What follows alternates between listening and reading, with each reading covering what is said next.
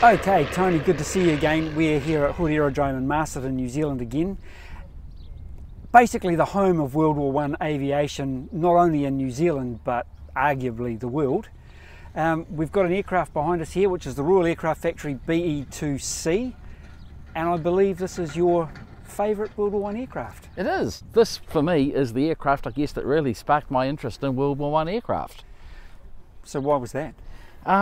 People of a certain age, like mine and yours, when we go back to the 70s when we were kids, might remember a BBC program called Wings. Ah, yes, yes. Captain Triggers. Captain Triggers, yes. That's him. Yeah, Alan Farmer and Charles Gallion. Yeah. Fantastic program, and this is an impressionable child at the time. It's really rung a bell with me, and so my first, I guess, real interaction of anything that involved World War I aircraft involved a BE-2. Or several BE-2s, and that was really what triggered it. And the opportunity now to be standing here beside one, and I've actually previously had the privilege of riding in one, it's absolutely magic. And to me it's the epitome of the beginning of military aviation, flying in World War I, and it's just amazing. Even though the aircraft was possibly so flawed in so many ways, with its main problem being it did what it was supposed to do so very well that once again, the problem, I guess, is something being designed by someone who's in an office and not being shot at. Yeah. And what it was designed for was to be stable, wasn't it? Stable, artillery spotting. So you'd fly across the lines, watch where the shells are landing, fly back to our side, flash a message by Morse code down to the artillery to change the range of their guns. And for that, it's absolutely perfect. Flies straight, it flies levels. What more could you want? Of course, someone on the other side is hurling high explosive shells at you, and they've worked out exactly how high you're going and how fast you're going. And there's other aircraft there with guns on who would really quite like to see the end of you. And if you have a look at this one, you'll see one of its stunning features for a military aircraft is it's unarmed. Although this one, to be honest, has had one of the later modifications done to try and give it a little bit of sting, and you'll see the framework up above the pilot's cockpit. And of course, another great bit of design, the observer sits in the front, so he's got a really good view. And if you've sat in there, you know even more. You've got a little windscreen covered in castor oil. You've got the engine and everything right in front of you. You look over the side, you've got wings, you've got rigging, you've got all sorts. And your view of the ground really isn't all that flash. There's a big wing in the way here. That's dead right. So the observer sitting in the front possibly wasn't one of the better ideas. And when it came to the R.A.F, they swapped them around. They put the observer in the back seat and gave him a bigger gun, which also isn't a bad idea either. So, but you'll see this one's got a mounting there for a Lewis gun, and also one on the cabane strut just on the right hand side of the windscreen there as well. And it looks like a mighty fine idea from here, but you find when you're actually sitting in there, firing forward with a Lewis gun on that front mounting, if you fire dead forward, you'll take your prop off.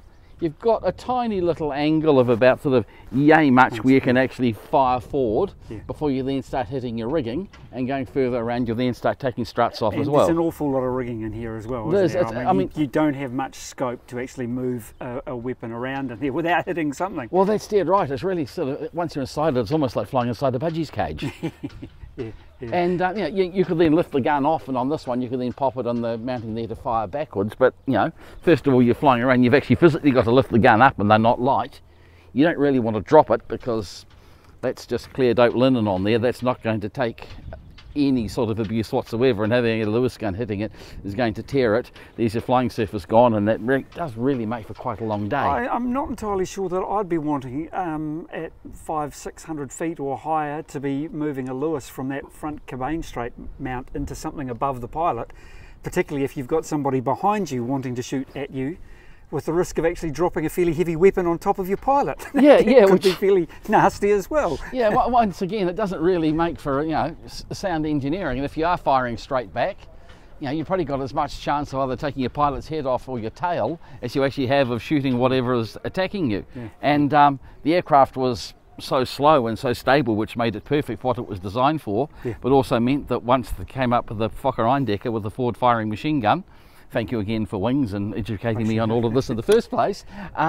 You really were just a sitting duck. You had no way of shooting back.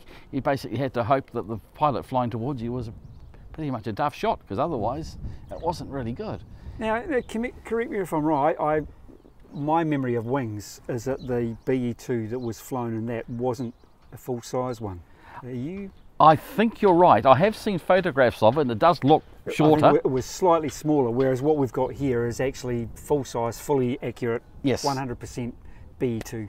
Yeah, and it's a large aircraft. You know, when you compare it with the Camel or the Pup that we've just dragged outside and parked alongside here, it's an awful lot of aircraft. There's a lot of wing area. Yeah, it's only got the original Renault V8 that these ran was only 70 horsepower. This has got the R.A.F. V8 in it, but I would doubt that it's got any more than 80 or 90 horsepower at the most. Yeah, yeah. So, you know, it's not a powerful engine, and there's an awful lot of aircraft and rigging and drag to get through the sky. Right, yeah.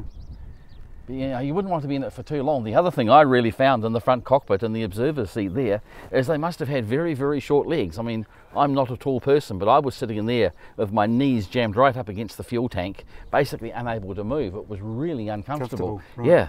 You know. So for a long stretch out over the lines, doing artillery spotting or mapping or whatever, being in a cockpit like that for an extended period, it'd be very unpleasant. Very unpleasant. Would be the polite way to put it. I mean, and that's with nobody shooting at you. That's assuming, of course, that no one knows you're there. But in a nice clear blue sky with one of these chugging around, it didn't take the enemy very long to realise that you were actually there. And because you were so stable, and they knew where you were flying back to, they knew that your artillery battery was wherever it was. Very easy for their anti-aircraft guns to work out exactly where you were, and also for them to send fighters up to get you.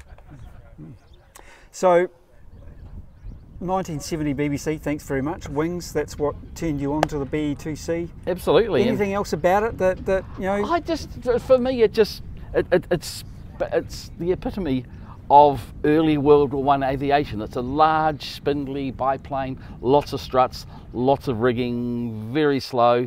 It's well, we're still only talking thing. 10 or 11 years really after the Wrights first flew. So it was the start of aviation in World War I. At least. It was. I mean, things changed rapidly, but this was where it began. They did. This is this is the very beginning. These aircraft were flying at the start of World War I. By 1918, only 4 years later, this was so antiquated so. As one of the terribly good things about war is that it does push innovation very quickly, and there was absolutely nothing wrong with this aircraft when it was designed, and when it was first put into service, it was absolutely wonderful. But things changed so quickly that all of a sudden, what was the best aircraft that was available suddenly became the worst aircraft for the same job. But yeah, it's just the whole thing. It's the childhood memories, and I just love the aesthetics of the aircraft. I think in an ungainly way, it's got more than just charm. It has its own charm, has its own quirks. I just think it's brilliant.